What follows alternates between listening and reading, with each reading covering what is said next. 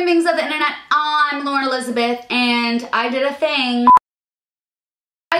And it's something I haven't done in so long, but I said that I would do it, and you guys have been requesting it, so I did it. I jumped off. Just kidding. I filmed a makeup video. I wanted to film a go-to makeup video because I don't really have an everyday makeup routine since every day is so different for me. I'm someone who only wears makeup if I have to, which is why I put so much on. So it's not really like I'm saying you need to wear this kind of makeup every day. It's just like if I have to be on camera, or if I have like an important meeting, or if I'm going out, like this is how I do my makeup. Basically medium to full coverage foundation. I don't wear a lot of eye makeup because I suck at doing eye makeup, which leads me to the point of, no, I'm not a makeup artist. Guys, when I go on red carpets and stuff, like I have a professional do my makeup. I cannot do that. This is just what I'm capable of doing, and I'm a normal, Stella, what are you doing? And I'm a normal person, and this is how I figured out to do my makeup. So if you're looking for like a makeup artist, stop, don't come here. I'm not one. I'm a normal, average, capable human. So these are my favorite makeup products. This is how I usually put them together. It's always switching around, so that's why you should always keep up with my favorites videos, because that's when I talk about makeup and beauty products that I really like. And I think the most important part that I don't show in this video is my skincare routine, because thanks to having like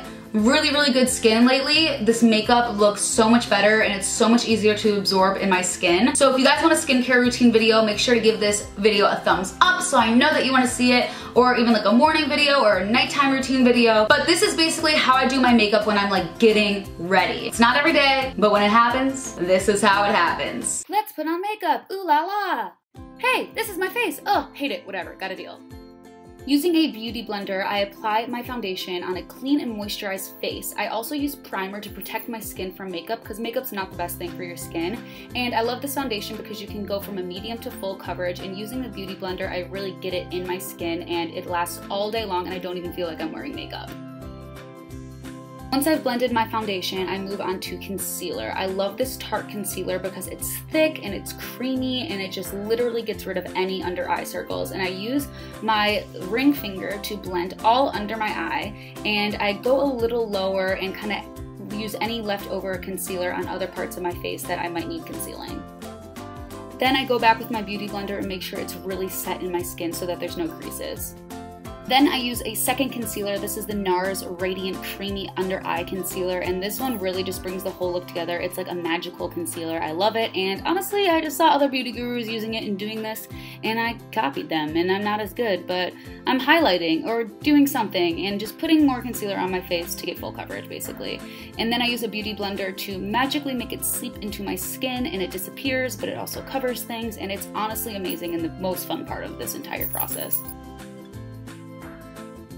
Okay, I lied. This is the most fun and most magical part of putting on my makeup, and sometimes I do get carried away, but it was inspired by the whole baking thing. I don't know if you guys know what that is. It's where you basically put a crap ton of translucent powder on your face and you let it bake and then you're flawless or something, but basically what I just do is I put a lot of translucent powder where I put all the concealer to basically set it and make sure it lasts all day, and it just gives it this amazing finish, especially for on camera, that just looks flawless and that makes your texture of your face feel amazing and smooth and soft, and I feel like it really just keeps my makeup on all day long and looks perfect. I highly recommend the Laura Mercier translucent powder because it doesn't photograph white. It really blends into your skin and you can't even see it when it's photographed, so you can get away with putting a lot of it on like I'm doing and you won't even notice it's on your face. I like to lightly set anywhere where I'm probably not going to put bronzer or anything, just so that the foundation lasts all day as well, and just to make sure everything's, you know, in place before I put on bronzer or anything else. Speak of the devil, it's the bronzer. I like using a fan brush with this bronzer because this is more of a glowy, warm bronzer.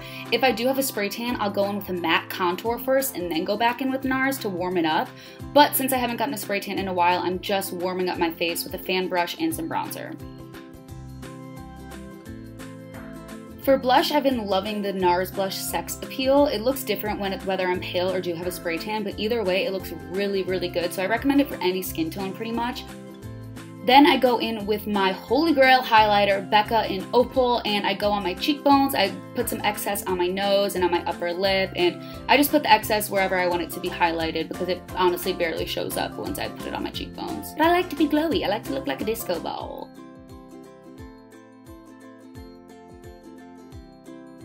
For eyeshadow, I'm really boring and I just take a crease brush and I put the color Naked by Urban Decay all over my eyelid. Yep, that's it. That's what I do.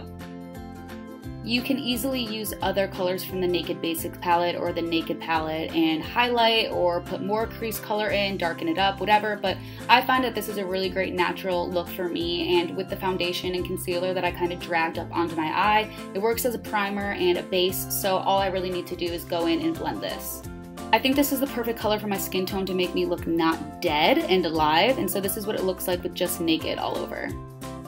Next is another magical product. Honestly, if you don't have this, it will change your life forever, and it is the Anastasia Brow Wiz Pencil. It was really hard for me to do this in the camera, so I kind of filled my eyebrows in a little too dark and just had to kind of do it off camera, but I usually do a straight line underneath and a straight line up, but it's just so sloppy because I could not see what I was doing in this video. So, long time no filming of makeup tutorial, eh? No? Okay. Since I did make my eyebrows a little too dark, I went in with my trusty crease color, which is Saddle by MAC. I've been using this for literally 5 years now, and it's the only color that I use with Naked to darken it up or to make my eyes pop a little more, especially when I know I'm going to be on camera. I never used to curl my lashes, and now it's essential because it seriously makes such a difference. It opens your eyes up so much. And then I use Roller Lash by Benefit. I also couldn't see what I was doing in the camera, so this is kind of the after effect of it all, but this is my favorite mascara. I've been using it for a while now.